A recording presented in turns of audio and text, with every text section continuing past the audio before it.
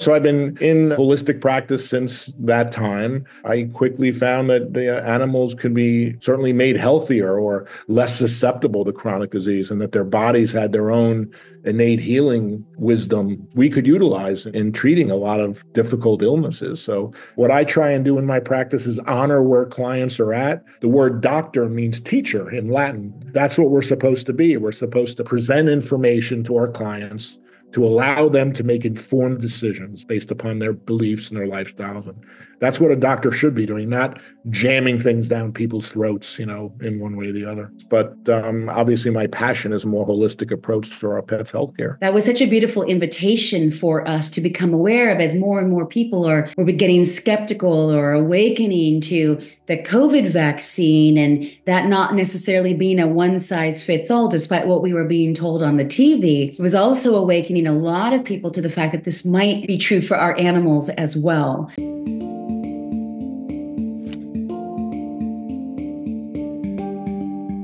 Well, hey there, and welcome back to Fire and Soul. This is a conversation that's really special and close to my heart. And if you're anything like me, a devoted fur mama, yes, I've got my Samson, my pup, and two kitty cats, Leo and Pip. I want them healthy and happy and vibrant for as long as possible. And I imagine that you feel the same.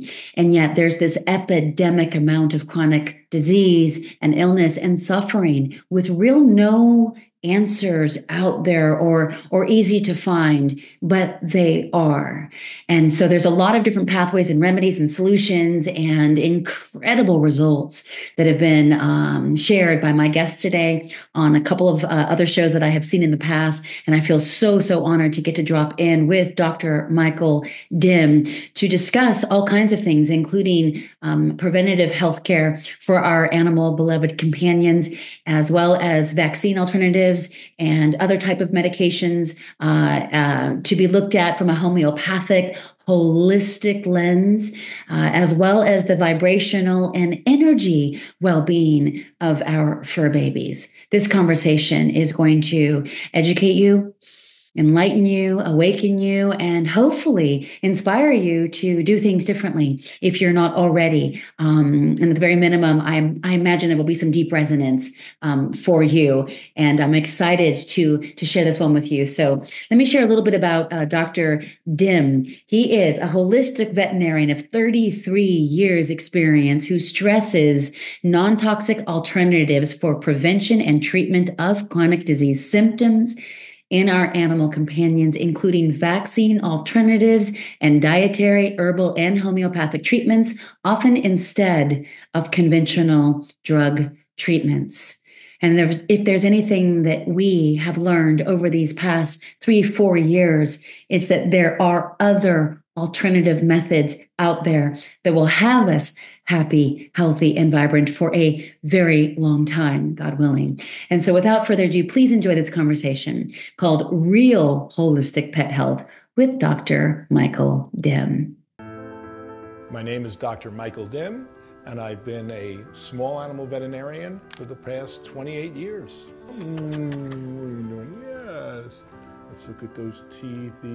I graduated from Cornell University in the animal science program in 1986 and went into private practice. And I became quickly frustrated, though, how the animals were never really getting well. They were always coming back with the same problems, and often the medicine stopped working or the medicines made the animals sicker. I was starting to see cancer and all sorts of autoimmune diseases in younger and younger animals, puppies, kittens, very young animals that were sick, and I had very little to offer them but suppressive medications or surgical procedures that at best gave them a temporary relief of their symptoms.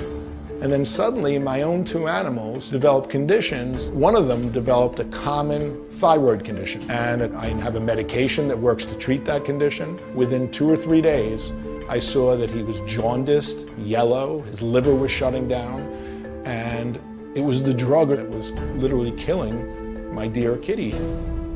Had another animal, she started coughing here and there. So we did some x-rays, and it turns out Misty has a condition called chylothorax, I had no other options medically or surgically to offer. I called the best surgeons in the country and they said, no, there's nothing we can do.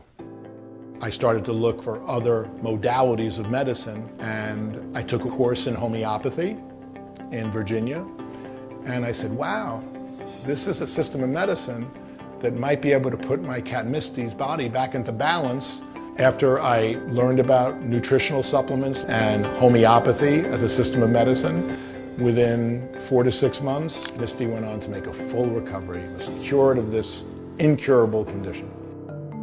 When I had these experiences with my own animals, I went and I said, I need to learn more about homeopathy, and learned a whole other way of addressing chronic health issues in our animals that I hadn't learned about in my medical school training. And that's what led me to holistic medicine, which I've made the focus of my veterinary career, in offering animals a gentler, healthier treatment option that truly addressed disease, not suppressed it or band-aided it, and offered cures at deep levels. A much more empowered, less fear-based approach to healthcare.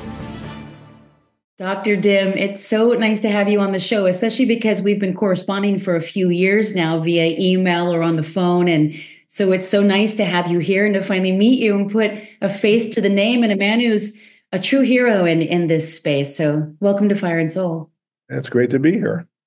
You know, I wanted to share with my audience, those of us who are beloved and devoted fur mamas and papas, and everyone knows how I feel about my pup Samson and my 2 kitty cats, Leo and Pip. During the height of the lockdowns and so much fear and paranoia, especially living in Los Angeles, it was August of 21, which was literally when I just sort of snapped, left my home in Santa Monica and went to go stay at my mom's. Right. 40 minutes away, thinking it would be for 10 days, and it ended up being for 10 months. So there was some spiritual rehab that needed to happen. It just speaks to how intense these times were.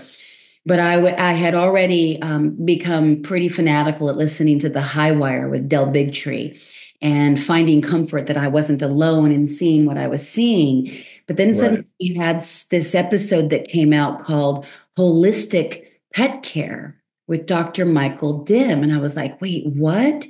Of course. So I knew where he was going to go with it. But I devoured that episode, and I probably shared it with everybody that I know and love. And so I just want to say that was such a beautiful invitation for us to become aware of, as more and more people were getting skeptical or awakening to the COVID vaccine, and that not necessarily being a one size fits all, despite what we were being told on the TV. It was also awakening a lot of people to the fact that this might be true for our animals as well. So I wanted to start there. What was that like to get that call to come on that show? And then maybe we'll back into an introductory of how you came into this awareness to begin with.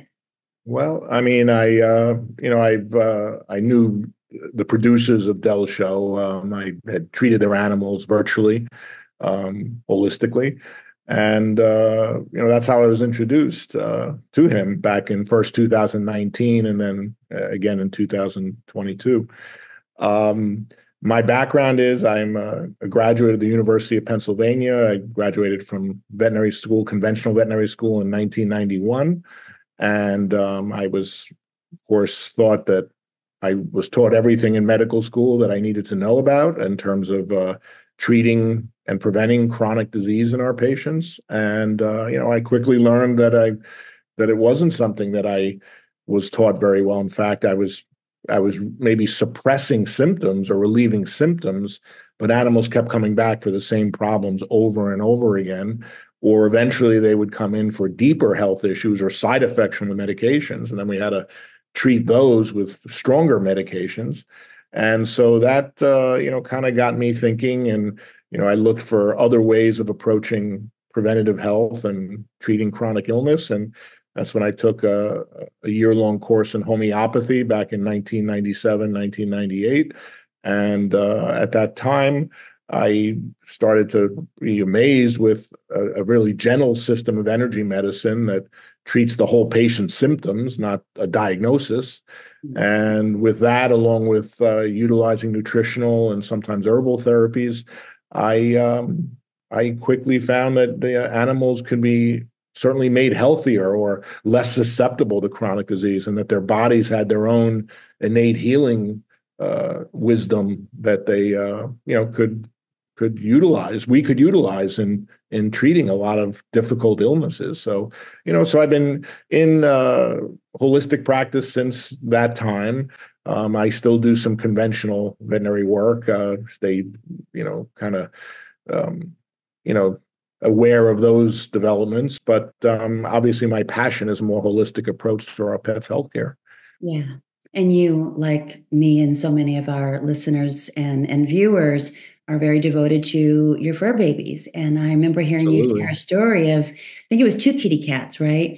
And they were diagnosed and with some real, chronic illness. And you knew Absolutely, there had to yes. be another way after going through the homeopathic course. So can you share about that and that transformative experience that really put you on this path as far as I was listening? Well, yeah, we had two kitties when I was married. One kitty was diagnosed with a thyroid problem, an overactive thyroid, and a common hormonal condition seen in everyday Western medical practice.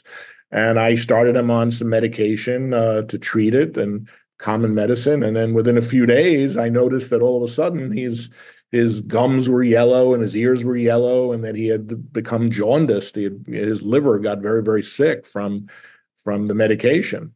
So I had to rush him back to the University of Pennsylvania. We went through the ER, and he was stabilized. And then I had to, try to approach treating his thyroid condition from another perspective. At that time, I actually didn't have any training in homeopathy, so I had to seek out a veterinary colleague, and using single remedies over a period of time, he was able to overcome his thyroid condition and recover from that severe illness from from the medication, methimazole.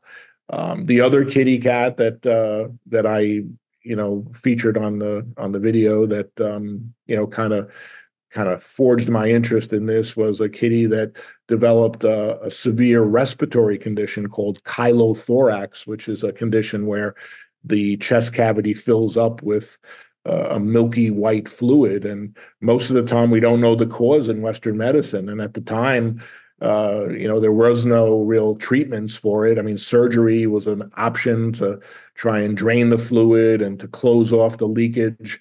But most of the time, the problem came back. So at that time, I did my own research and learned that there were nutritional and herbal therapies using certain vitamins and bioflavonoids, a supplement called rutin, Rutin, and within a short period of time, she was brought back to health. So, those two of my own animals allowed me to really get jump started into, hey, there's other ways of looking at, preventative health and treating, chronic illness like this. And certainly, that's how a lot of people find their way to holistic medicine is they're given either no options or their animals are getting sick from the medications, and then they are looking for other options. Sure. Yeah, and honestly, it seems to be very quiet out there. There isn't a whole lot of information. And in fact, even a quote holistic vet, I just moved from Los Angeles where I lived for basically 30 years. And to do like a little Google search bar for holistic vet, which we probably know better than to use the Google search bar. However, I came to realize very quickly that not all holistic vets mean that they're holistic. In fact, the Absolutely. two Yeah. holistic vets that I went to over the 4 years, 3 years actually, once I had really discovered maybe it was 2 full years. Yeah. Because I found you in 21. Well, I left in 24. So it was almost 3 years. Yeah. Right. And so I immediately swapped everything, reached out to you actually, because I was worried about a particular issue Samson, my pup, was experiencing. And we'll talk about that in a moment. But I would walk into these vet offices and they were the exact same. They had the same protocols. They had the same diagnosis. They didn't have, if I even questioned whether or not I wanted to go a different route, whether it was something as simple as flea medication, much less a vaccine, it was like they looked at me like I had a horns on my head. Right. Right. So for those wondering how to find, a real holistic vet, where do we start? Well, the first thing you want to do is there's a lot of people who call themselves holistic vets. You just, you can even just go on their website or go in their waiting room and see if they, carry the typical commercial pet foods, the dry kibbles and the canned foods. You can ask them what their vaccine protocols are and that kind of thing. And so a lot of these practices, they may incorporate, Chinese medicine or homeopathy, but they're often using what they call the best of both worlds, which obviously is a great statement. But they're usually going to the conventional model first, Yep. and then using homeopathy or acupuncture, Chinese medicine as a backup. But so that's one thing that the viewers can certainly look for in their veterinarian is just like I said, look what their foods they're recommending, their vaccine protocols, go on their website, see what their primary recommendations are. As far as finding a trained vet, there are several excellent organizations. There's the American Holistic Veterinary Medical Association. They're a very good group that's been around for many decades. Not every veterinarian that belongs to those organizations, again, follows certain protocols or follows holistic medicine or as a primary. But certainly, a lot of veterinarians who could be members of that organization.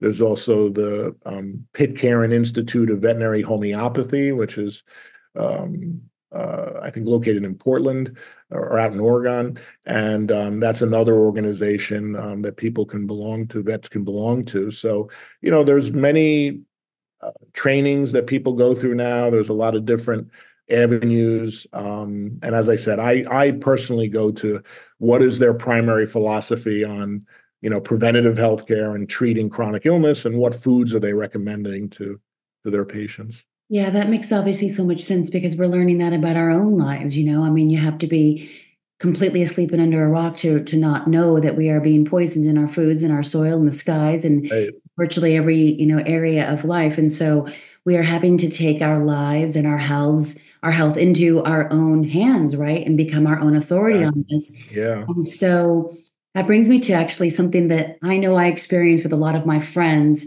who say, I want that relationship, that connection, Michelle, that you have with Samson and my kitty cats. And I mean, I put a lot of love, a lot of time, a lot of nurturing into that. But I'm also like, I do the research, I reach out, I Right. listen to podcasts with people like you, I swap vets, I'm willing to go the extra mile.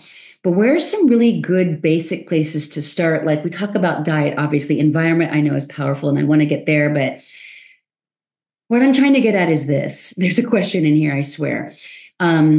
Most people are busy, highly distracted, have a million things going on, right? And then the pet has something serious that happens and it feels like an emergency. So the fear is up, the anxiety is up, and they just do what everyone does, which is take them to the vet. And the vet just says, here's the fix, and you got to do this now. And it's like, we haven't been able to be in this conversation have an awareness, then a lot of people go to those sort of like, it's the only thing that's being presented in the moment. But how do we start to Right. talk about preventative care? And I know you talked about diet, but let's just even talk about like fleas, ticks, mosquitoes. What are some ways in which, if we just start there and we'll work our way up to vaccines in a moment, Mhm. what would you recommend that people can do when they're like, I don't know what to do about all this? I don't know. There's no other options other than these medications, whether they're Right. digestibles or topical. And I can't do that for my animals. And I do want to Right. share my experience from what I've learned from you in a moment, but I want to hear you offer some guidance on this. Well, I think we spoke before we came on the air off stage. One of the most important things is to, again, raise the vibration of our animals as best as possible, improve their vitality. And that starts with a preventative healthcare model that minimizes the use of those chemicals and drugs. So just because there are fleas out there or there are worms in the soil doesn't mean that a healthy animal that is exposed to those things is susceptible to Mhm. those particular parasites or worms. And so by raising the vitality of the patient or the energetic health of the patient and through herbal and functional medicine, we're able to actually lessen the likelihood that an animal is going to contract fleas or ticks or intestinal parasites. And so that's where it starts. So the basics of good health, of course, are, fresh air, a lot of love, exercise, healthy food. Hippocrates, the father of medicine, said, "Let food be thy medicine. Let food be thy medicine, and medicine thy food." And so that's a tenet to certainly live by with our animals. So if we feed them a species appropriate diet, which we can get into, and we minimize toxins that we inject into them via vaccines or chemicals, then those animals are going to be less susceptible to these things. So, I often tell clients that, I'll see in a single animal, in a single family household with multiple animals, there'll often be like one or two animals that are flea magnets, and the other animals don't have any fleas on them at all. And then one animal will have a flea and be very, very itchy. So all of those animals have different susceptibilities. So what I try and do is to, again, raise the vitality of the individual patient, if not through these preventative measures alone, then through using energy medicines like homeopathy and again herbal therapies to again improve the overall vibration, overall terrain of the patient. And that's always the goal of holistic medicine is to improve the terrain, not worry about the outside invaders. So that's the ideal, obviously. Now, that doesn't mean that there aren't, certain, situations where animals are not in ideal health and they're going to maybe attract some of these things. So with fleas and ticks, there are other options other than these powerful poisons that we put into our animals. There's there's essential oils, various formulas that have various essential oils in them. I have my favorites that I've used over the years, but there's a lot of good companies out there. And you apply those to the animals. You have to do it, on a regular basis because they don't have a long residual effect. Like a lot of the pills that we give and the topical medicines, they last for months on end. So with the essential oils, we have to be a little bit more diligent with those. And then there's food grade diatomaceous earth, which is a natural way that can desiccate or dry out the fleas on the patient and treat and prevent fleas that way. Ticks can be a little more challenging, especially in the central areas of the country and the northern areas of the country where ticks are quite, big. And so, they can be challenging. So, some animals are going to get some of these critters on them, but hopefully through a more holistic lifestyle, we're going to not see the tick-borne diseases and the Lyme disease and the anaplasma and the Ehrlichia. Hopefully we won't see that in our holistically raised patients. You mentioned some of that you've got your favorite essential oils. What are some of those that you've seen be effective? Well, I've used companies that use kind of combinations with cedar and pennyroyal and other essential oils. There's a good company called Wonderside that I've used over the years. They're a very big company online. One of my colleagues has developed an essential oil line called Flea Hex, Hex. That's another really good one that I like very much. And there's a lot of them out there. I mean, there's so, with the internet and there's various formulas that, again, will work along with the preventative holistic lifestyle for our animals. Yeah, very true. Speaking to that, after listening to that first conversation that I heard you have with Del Bigtree on the Highwire back in August of 21, I stopped all medication for my two kitties and my pup Samson, who was 4 at the time, 4 years old. He was on that 6-month protocol, right? And we know those brands and ingesting that. And I didn't know any better. I didn't know any different, even though I hadn't been vaccinated, I don't think, since I was born, like the first few shots. And way back then, it was way less than what it is now. So my parents definitely raised us with an awareness of absolutely none of that stuff beyond what was required at the hospital from the Navy way back. But,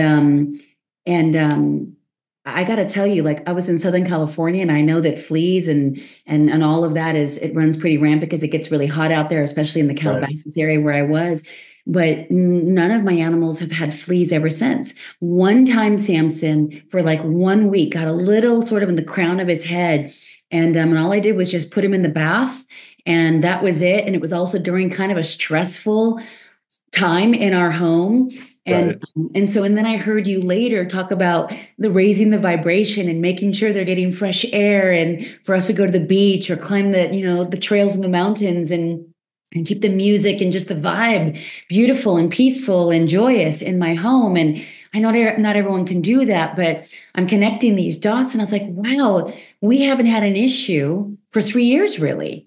Wow, it's wonderful. It is Yeah. wonderful, actually, because I don't want to put anything into him that isn't all natural. I mean, listen, there's a time and a place for this kind of stuff, but yeah, it's been a beautiful. Well, it's also the cumulative effect of all these toxins. So it's, Yeah. if you put a dose of flea medicine on an animal, yeah, that animal can have an individual, obviously, reaction, but it's the month after month, year after year use of these things that build up in the tissues, build up in the fat, overstress the liver and the detoxification mechanisms of the body, build up in the nervous system. A lot of these flea and tick medications are toxic on the nervous system and can cause neurologic problems like seizures and other behavioral changes in the patient.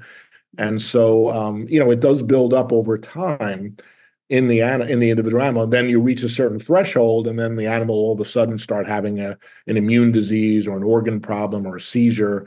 And people would say, "Well, I've been using that stuff for years, and I haven't had any problems." Well, it's the cumulative effect of them. So with the flea and tick medications, it's like any pesticide that's we're exposed to. The effects do build up in the body over time. If an animal comes into me loaded with fleas on them, that those are a little more challenging to treat purely holistically when they're already infested like that. So in those cases, I mean, occasionally I'll recommend some short acting, product to maybe, clear the field and then start a more preventative approach. The essential oils or the diatomaceous earth approach, that approach will work in a flea infested animal, but people want relief when when they have animals are loaded with fleas. It can take months and months to get on top of that. So, there are isolated circumstances where I have used those products. Sure, the ones that I call the least poisonous of the poison, so to speak. But certainly, though, we can get around a lot of using these things by, again, keeping them healthy and realizing that they're not going to attract the fleas. They're not going to be susceptible. Yeah, it's yeah, perfect. And I realize this is like a lifestyle, right? And it's just like a Exactly. Yeah. lifestyle. It's like, what am I ingesting? Not only putting into my body, but feeding my mind and this information sort of sickness society Right. that we're in these days, and how much time am I in nature and in stillness and all of that. So this is a real sort of holistic lifestyle, not Exactly. only for Yeah. our pets, but for ourselves. But I want to go into the sort of the heavier topics, or at least for me, it feels a little courageous, and I'm ready for this. And that is to talk about vaccines for pets. And I've heard you say vaccinations in general are one of the most harmful medical interventions of modern science that has fooled most pet owners. Now, I've heard you say that, but then it's also really cool because Newsweek, about a year ago, September of 2023, they put out an article saying 1 in 3 dog owners refuse to vaccinate their pet due to conspiracy theory. Now, they were trying to debunk it, but the reality is that 1 in 3, and it was getting a headline that like that. Sure. And more people that I'm speaking to are like, yeah, heck no, am I going to just resort to that or go there? Maybe even as a first case scenario. It's like just wanting to get more information, which is why I'm so excited to bring you here. But can we just talk about that and then a potential correlation? And if you can track this, amazing. Dr. Zach Bush, are you familiar with him? Oh, sure. I remember. Okay. Yeah.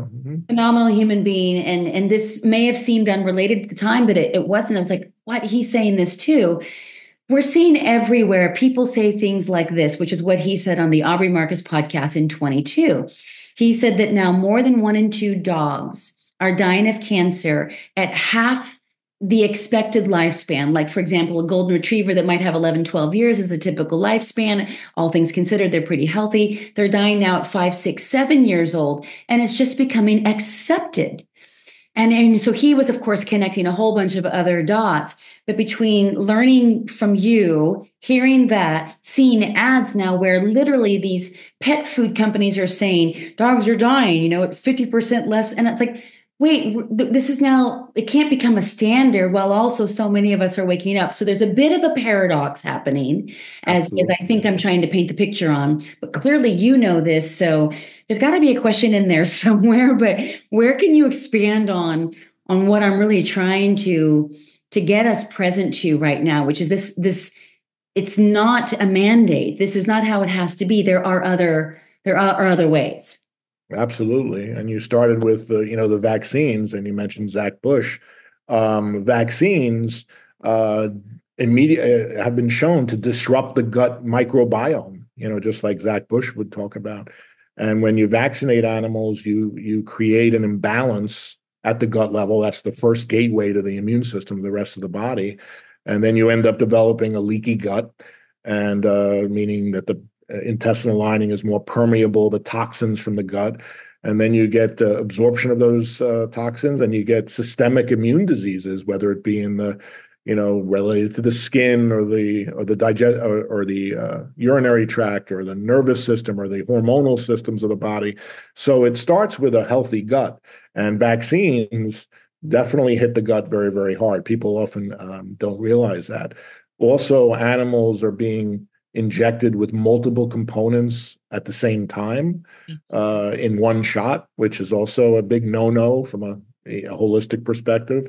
Not to use multi-component vaccines, and not to give those vaccines year after year, and especially when these animals are young, when they're puppies and kittens, when their immune systems are maturing. We don't want to be injecting them with these powerful compounds and all the heavy metals and the adjuvants and the other components that go into the vaccines, the mercury and the aluminum and the rest of the components that shouldn't be in a vaccine.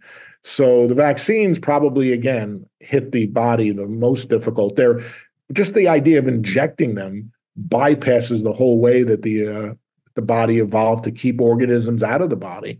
So, if you wanted to develop an effective vaccine, I guess if it was due to an intestinal virus, you would want to do an oral vaccine, but they're not done that way. They're given by injection. Mm-hmm. And so, definitely vaccines, in my experience, I could spend hours and hours talking about vaccines, but they cause more autoimmune problems and cancers than all the other components combined. And, I've seen animals' health just tank after just one shot. I don't usually see that after an application of a flea or tick medicine, or if an animal's on a bad diet for a brief period of time. But with vaccines, it's actually, again, just even a sensitive animal or a child, just one particular vaccine can cause a lot of issues. The other thing about vaccines also is again, what's been known immunologically, even if you believe in them, is that the immunity to certain core viruses lasts for years, if not the life of the animal. And that information, that research was published back in the 1970s by an immunologist by the name of Ron Schultz, who wrote in a textbook that the immunity does last for certain core viral vaccines. And so he was adamant about that. And this was 50 years ago. And yet, veterinarians are still vaccinating animals every year or every 3 years, which is way, way too often if you believe in the vaccines at all, which I personally feel that they cause more harm than they're worth. A gentle interruption to tell you about my upcoming women's spiritual business mastermind called Magnetic Creator that kicks off in February of 2025. More than half the seats have already been spoken for, which means that it just might be exactly the very thing that you have been calling in to your life. We ran Magnetic Creator all of 24. And so this will be our second year, and it just gets better and better and better. If you have had a desire, you care deeply, and bold visions of launching your gifts through offerings and invitations such as digital courses, programs, virtual retreats, workshops, books, podcasts, all the areas of my mastery, And want that to be aligned not only with your integrity, but also with the very reason that you are on this planet at this time, meaning there is far more depth and meaning to your vision now than possibly ever before. Then this very well may be the perfect place for you to grow. So you will not only create, launch, market, and sell your invitations through my proven formulas to the tune of helping thousands of others and generating over $20 million in revenue for my students and clients. But also we go much deeper because we have the foundation of a soul mapping that allows us to really get steady and rooted and present in that magnetic frequency that is our cosmic birthright. And we do that through working with the gene keys. And you know how much I love the gene keys and how much it's not only changed, but saved my life over this past year as I've been devoted to the contemplations and really learning this pathway of self-illumination that is a living transmission that activates our highest timelines. And all of the women that I've had the honor to work with over this past year, whether they are private mentorship clients or in my group masterminds, and certainly all the women who came in the first year of Magnetic Creator, this has been an absolute game changer to give us that sovereignty and that sense of, I'm going to stand firm in the embodiment of my truth, my gifts, and express this to the world so that I can be met with that same energy from your dream clients, customers, and community. This is the journey and so much more that is happening inside the Magnetic Creator Mastermind. So if this has piqued your curiosity, by all means, come and check it out. Let's have a discovery call, a very easy breezy conversation to explore whether magnetic will be an aligned fit for you, for me, and the highest and best for all. You can head on over to michelle-sorrow.com and check out Magnetic Creator Mastermind. It would be so beautiful to welcome you inside a discovery conversation. All right, back to the episode of Fire and Soul. Well, and then the rabies vaccine is now required in all 50 states.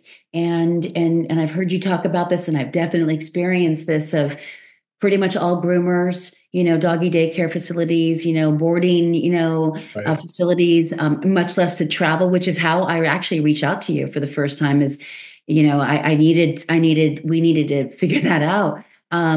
But how do we get around that? These, if they're not even needed, like I gave a kitty cat a rabies shot, not knowing this was like 10 years ago in Florida, in fact. And when I was living there for just a couple of years, and he was just a little itty bitty kitten, Leo, Right. he's still with us. But his body went into seizures and convulsions for like the next 3 days. And I was so terrified. And I mean, he would freeze like a frozen board, and he couldn't move, and it was horrifying. And yet these kinds of stories are so commonplace with people that I speak with. It's just like, yeah, he had a seizure, or yeah. And the first thing I want to say is, were you recently at the vet? Because now I know, right? I've connected those dots.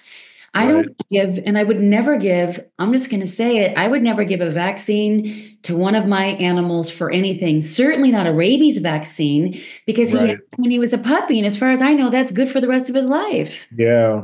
Well, rabies vaccine, unfortunately, is required by law in all 50 states. The immunity lasts a long, long time after one or two boosters. There was a study done many years ago called the Rabies Challenge Fund that showed that.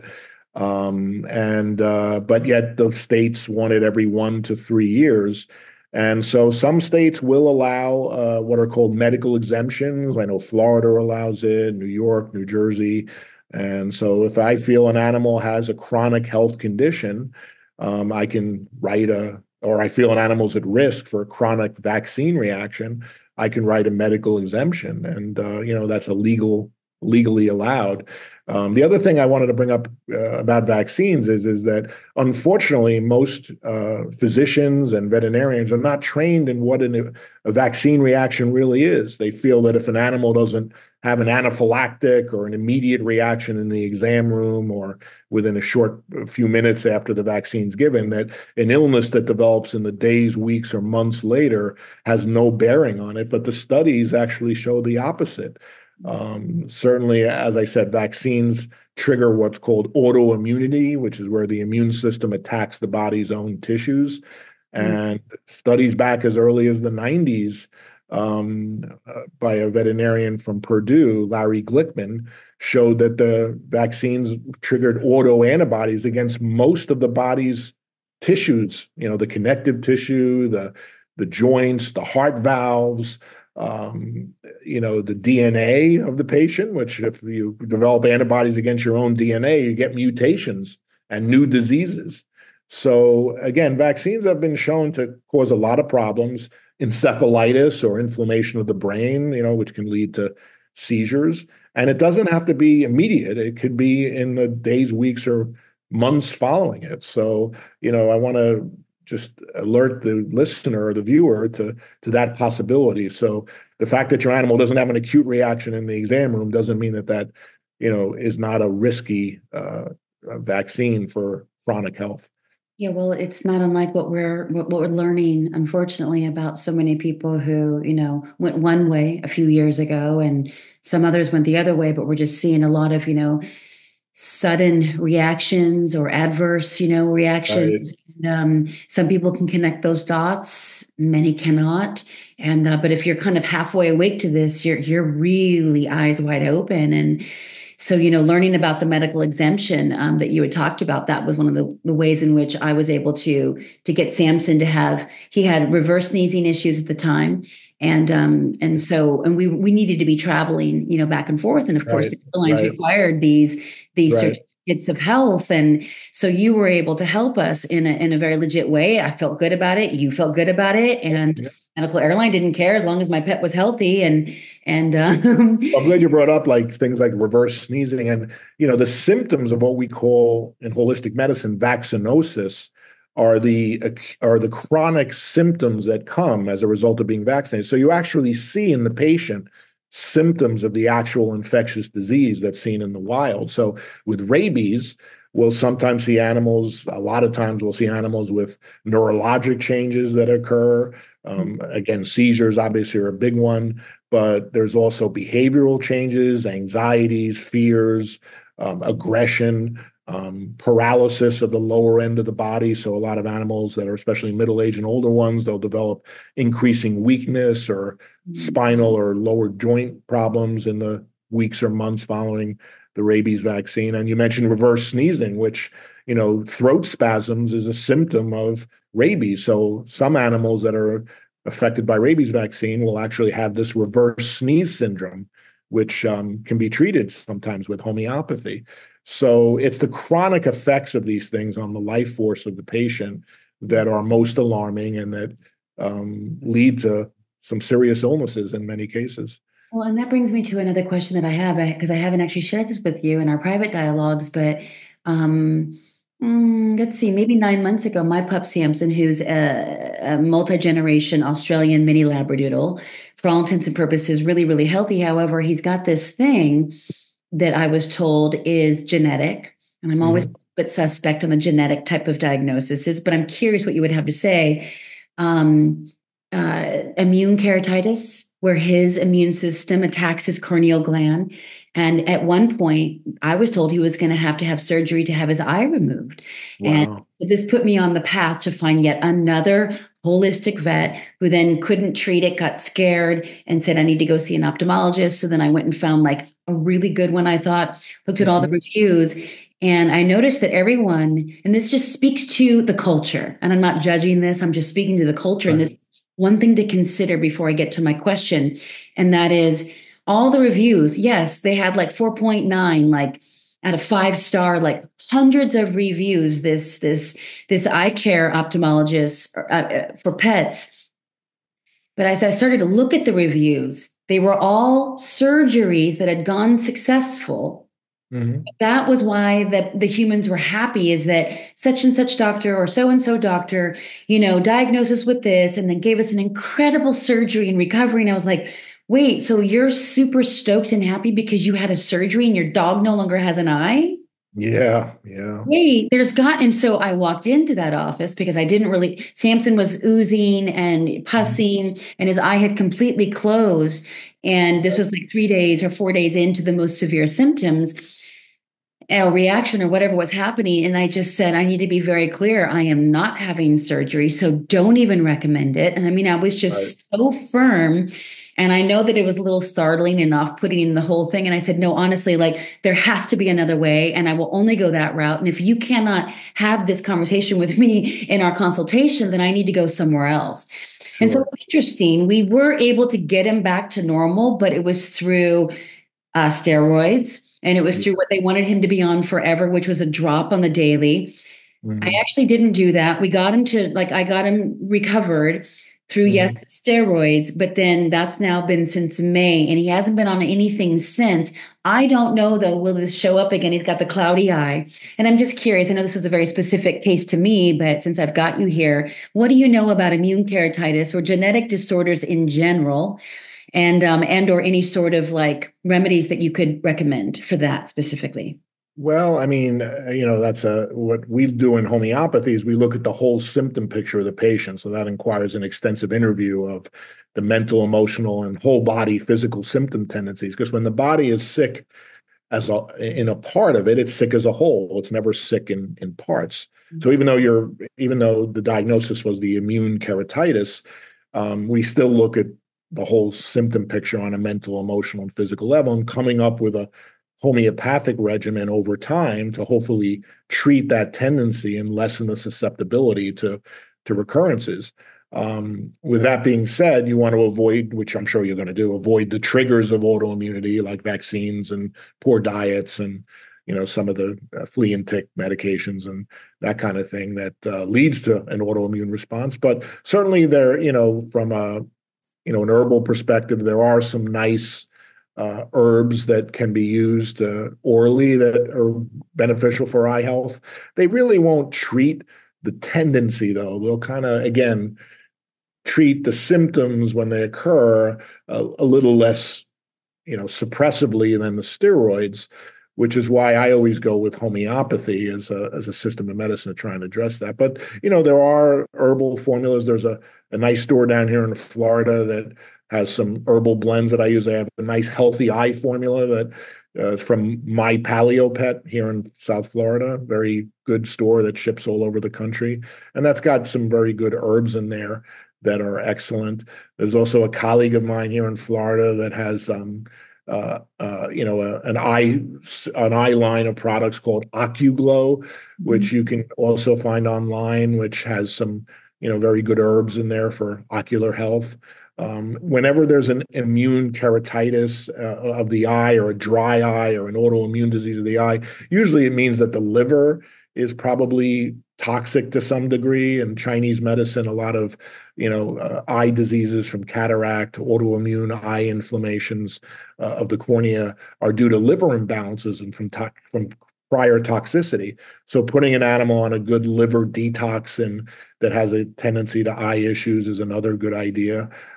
So there are certainly some good herbal detoxes, and again, trying to treat the patient from what we call a constitutional perspective homeopathically. Yeah. Yeah, so good. And I'm thinking about that time. It was the same 6 week period where I had to travel quite a bit. It was earlier this Mhm. year, and it was the same time he got the fleas on the crown of his head. So there was Wow. Okay. stress going on, to say the least. And I was trying to figure out, am I moving to Mexico? Am I moving to Texas? Sure, sure. Yeah. So, and they were feeling it. I'm sure all my fur babies were feeling that. So I'm Right. just connecting the vibrational well-being of him as well. But good to know about the liver detox, which brings us to Yeah. food. So you've brought it up many times, and I've been excited to circle back to you because I think there's a lot of confusion and even concern. I know that you're a big fan of the protein appropriate, rotating protein, raw food diet. But there's also concerns about the quality of meats these days. And Absolutely. so, oh my goodness, Yeah. there's so much for us to think about. However, it's worth it if we just figure this out. But where do you start, or where do you recommend we start with becoming aware of what our animal needs to be eating, if provided we've got our small animals, dogs, cats, and pocket fur babies. Well, there's certainly a lot of literature on how to do it. Dr. Pitcairn, my teacher in homeopathy, has a book. Although I will, without getting into it, we'd probably spend a whole hour on it. He gets into more because of the problem of the meat supply for us and our animals, as well as the way animals are raised to be meat. For us, he has some vegetarian options in there in his latest edition of his book. So some clients will use that. That's not what they really evolved to eat. I mean, their teeth are, they're carnivores, but he has still some of his original recipes that are in there. There's another veterinarian named Ian Billinghurst who has a book original book was called Give Your Dog a Bone. And there's been many other books written since then. So there's certainly plenty of literature out there now on how to do a species appropriate diet at home. And now there are increasing companies that are coming out with raw meat diets that are balanced, that are already packaged. Back 20, 30 years ago, you had to do it yourself and follow recipes. But now there are certainly some excellent formulations, and I try to find meat supplies that are pesticide-free, hormone-free, human-grade meat. My friends down here in Pompano, again, they have a really good, raw meat supplier that ships all over the country. So what's the name of that company? My Paleo Pet. Oh, good. Okay, same friend. Yeah, same thing. And there are several others. I mean, out there, raw meat companies. There's one called Steve's Real Food. I love them. Which some of my clients have used. There's another one called Darwin's. There's so many of them now. I can't even keep up with them. I tend to stick with my preferred few. I mean, the other thing about it is, you want to try a certain way of feeding your animal. The principle being a minimally processed, fresh meat, preferably raw diet. And if your animal doesn't do well with one approach, like, for example, if you follow the Pitcairn recipes and they're not doing as well, then you can switch to another philosophy of fresh feeding. So there's a lot of philosophies on it. I mean, the purest raw meat diet would say, we want to feed our animals mainly raw meat, bones with organs and limited vegetable material. That would be with minimal carbohydrates. That would be the kind of the prototypical barf diet or species appropriate raw meat diet. But like I said, there are other versions of it. Some recipes include some grains in there. I'm not, a lot of my raw meat people are, big anti-grain, people for our animals. And, certainly grains and undigested grains and processed grains and kibble create inflammation in the gut and inflammation in the body. So probably feeding processed grains isn't a very good idea. But there's a lot of different, again, philosophies and options out there. And you just like us, you want to pick what works for a given person. Not every person, the ideal diet. I mean, there's no ideal diet for every single person. Yeah, exactly. And you want to rotate the proteins because if you feed the same protein day in and day out, you're more likely going to develop allergies or hypersensitivity, to the ingredient. It's the opposite of what my conventional vet colleagues say, where they say, well, you got to feed the same thing. And if a client says, well, if I feed my animal diet, if I keep with diet A, they're fine. And I switch to diet B, they get diarrhea right away. That's not a healthy gut. And that animal needs to have work with a holistic vet to work on the health of that gut. And so it's the animal that thrives on a variety of proteins that lessens the likelihood of allergies and sensitivities developing over time. Mm-hmm. So kitty cats too, the raw food diet? Absolutely. Sure. In fact, I'm glad you brought up kitty cats because one of the worst thing, the biggest take home point for people with kitties, the worst thing that anybody could do for a cat is to feed kibble.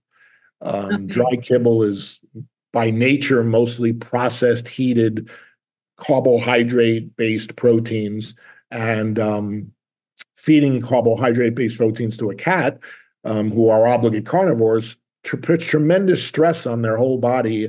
Mhm. Evolutionarily, it leads to makes them have to drink more water than they're accustomed to. Cats should get all of their moisture from their food, not from drinking, because they're not very efficient water drinkers. And so when we feed them, mainly a lot of people feed kibble, they think it's good for the teeth, which it's not, because processed carbs lead to decay of the teeth. Mhm. And so feeding cats kibble or carbohydrate-based foods leads to dehydration, often premature kidney disease, which is the number one cause of chronic illness in middle age and older cats, urinary tract disease like crystals and blockages, as well as diabetes and obesity. So definitely cats, we want to be mindful of what we feed them. So, kibble and processed canned foods are not the way to go. I'm so glad that you said that because I definitely didn't think about the kibble for the kitty cat because I got caught up in like, oh, this is the healthy one. I go to like the healthy pet, supply store and so I'm literally when we finish this conversation, I'm going to go and get them some raw meats and get rid of the kibble because yeah, my elder cat, she's almost 15 and she drinks so much water. So clearly that's what's No, going on. I'm glad you brought and getting cats on. I'll never forget. We brought up my original cat that got me into holistic medicine, the Persian that had the thyroid problem. I'll never forget when I learned about feeding raw diets to animals. We prepared raw meat for a raw meat recipe for our cat, and we put it down. He looked at us like we were crazy. Yeah. Cats can be a lot more challenging to get onto a raw diet. The pet food companies are very clever. They have all sorts of flavor enhancers and enhancements in the food that hook them, just like McDonald's or Burger King hooks our kids, with flavorings. And so cats can be very challenging to get off kibble and processed foods. And so it takes time. There's an excellent book called The Natural Cat. And I like to give a call out for her because she and I have been working on cases together for decades. It's a book by Anitra Frazier, Mhm. Frazier, Anitra, Anitra. She's, in her 80s these days, but she was out there back in the 70s preaching species appropriate diets. Her book is excellent as a resource. I also work with her individually with some of my clients as a coach to get Mhm. cats off of the kibble and onto a raw diet because it can take time and a lot of patience, but it's critical for the health of our cats, just like it is for the dogs. Okay. So maybe then before I go and buy a whole bunch of raw food for the kitty cats, go get the book first. Or give her a phone call. I can offline I can give you her phone number. What I do in my consultations, because I'm not, I usually refer kind of some of the food coaching to a couple of my colleagues in terms of processes of getting animals adjusted. But Anitra is in her 80s now. She lives in New York. She still works with people across the country and by phone. And Amazing. Okay, yeah, yeah, I'll get that information from you when I know yeah, that we're about to wrap up and I just have a couple more questions. sure. It's been so good. I want to actually go back to a couple things because I know I'm concerned and I hear this everywhere and I'm in the middle of the country now. Rattlesnakes and mosquitoes or just snakes in general. So everyone's like, you've got to get your dog vaccinated against the mosquitoes. You've got to absolutely get your dog vaccinated against snakes, no matter what your philosophy is on vaccines, in general. And of course, I haven't.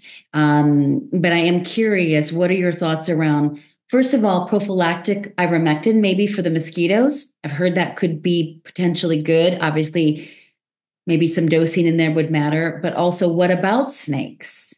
And what are Uh, your thoughts I around mean, that? well, with snakes, that's where homeopathy can shine too. When you get a snake bite or a snake, injury, or even from a venom snake, there are anti-venoms now that the emergency clinics have. I'm not as experienced with the vaccines that are available for some of the snake toxins, but homeopathy is a wonderful system of medicine and has a tremendous number of remedies that were actually developed from snake venoms that are actually used to treat Hmm. actually exposure to snakes, to snake venom and snake bites. So that's another reason to consult with a homeopathic veterinarian, to kind of approach it from that angle. As far as ivermectin, you're talking mainly about heartworm, I guess. Is that what you're concerned with? Yes, You know, heartworm. I heard that the mosquitoes cause heartworm and, yeah. other issues. Well, I know we're at the end. Again, we can maybe do another show on maybe the, but heartworm disease. Again, one of my colleagues wrote a book many years ago called "Vital Dogs Don't Get Heartworms." Mm, Dr. Falconer wrote that book, and he practiced in South Texas at the time, and none of his clients were on heartworm prevention, and he wasn't seeing heartworm in animals. And so, again, back to what I said in the beginning, holistically raised animals tend to be much less susceptible to these things. So there are herbal alternatives if people are nervous about these things. There's herbal formulas for heartworm prevention and treatment that have black walnut in it and wormwood and quassia bark. These are different herbs that are very effective for preventing, parasites and heartworms. So, but I don't worry too much about it. But with ivermectin, which is the main ingredient also in the conventional monthly preventative called HeartGuard, which has been used for decades. One dose works for 2 to 3 months. So if a person wants to use ivermectin or conventional heartworm medicine, you don't have to give it every month like my colleagues recommend. You can do it every 2 to 3 months. And you're giving much less pesticide if you do the math over the months and the years. And also in 2/3 of the country, heartworm disease isn't even transmitted most of the year. The average temperature has to be 65 degrees or higher for 30 consecutive days for mosquitoes to transmit heartworm disease. And that's just not occurring in central and northern parts of the country most of the year. So people are using these preventatives year round. They don't need to. And they're combining these preventatives now all in one. They got the heartworm, the flea, the tick. mhm. They're super toxins and they're being given month after month and year after year. So a less is more approach is always best. And what I try and do in my practice is honor where clients are at. We're all on our journey at a different point of evolution. And so I try to really, in my philosophy of practice, honor if a client is still somewhat in the fear-based conventional model of medicine and at least preaching or getting them to go on to a less is more approach, not giving them dogma. I try to give them the information. It's good for me to close on the word doctor means teacher in Latin. And that's what we're supposed to be. We're supposed to present information to our clients to allow them to make informed decisions based upon their beliefs and their lifestyles. And that's what a doctor should be doing, not jamming things down people's throats, in one way or the other. Well, you and I both know there is no money in a healthy pet. So there is that. I feel like we 100%. need to have another conversation because I want to go into the spay and neutering and all kinds Yeah, of we didn't get a things. chance to get in. And aggression, I know you were concerned. Oh Yeah. yeah, aggression. Okay. Well, okay, real quickly then on that one, the aggression. You're seeing a lot of aggression in the young pets.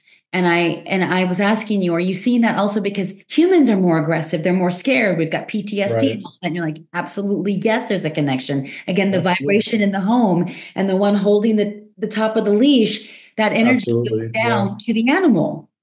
Absolutely. So yeah, I mean, animals are, like what we call psychic sponges. They take on the mental emotional imbalances of the guardian, but aggression, has the factors that the same things we spoke about in the beginning of the show is again the overuse of the vaccines because vaccines cause a low level inflammation of the brain and that can lead to behavioral changes and aggression.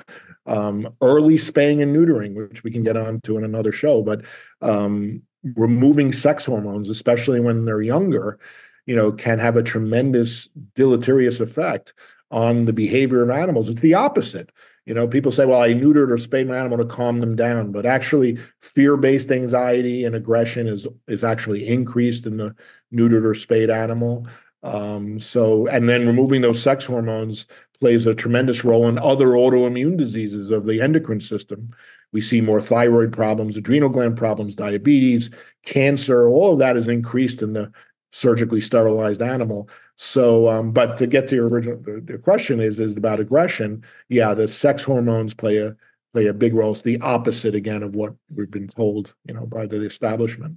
Yeah. Amazing. You just continue to awaken more and more and more and more. It's an exciting time. Thank you for being an integrity filled teacher and a man on a mission who is sharing such beautiful wisdom based on your 33 years of experience and as being Yeah, an evidence-based doctor in this space. So thank you. Where can people reach out to you if they want to book a consultation or have a conversation with you Yeah, for? they can go to my website, which is drdim.com. That's doctordym.com.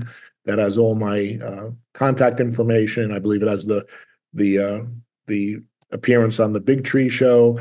Has how my practice works, and I usually answer emails within a quick period of time. So, I welcome consultations. I have clients all over the country. I've done international consultations. So, with holistic medicine and homeopathy, we don't always have to see our patients to do an effective job. And again, a lot of it's education too. Mhm. Yeah, exactly. Well, and that's the thing is we get trapped into thinking we have to do these sort of, these consistent checkups that just really look for problems. I mean, I totally get Right. have an overall general idea of our health of our pet, but yeah, thank you so much for coming on Fire and Soul and for sharing all Absolutely. about this. And thank you again for sharing your wisdom with us today. I so appreciate Absolutely. It's been great being it. here.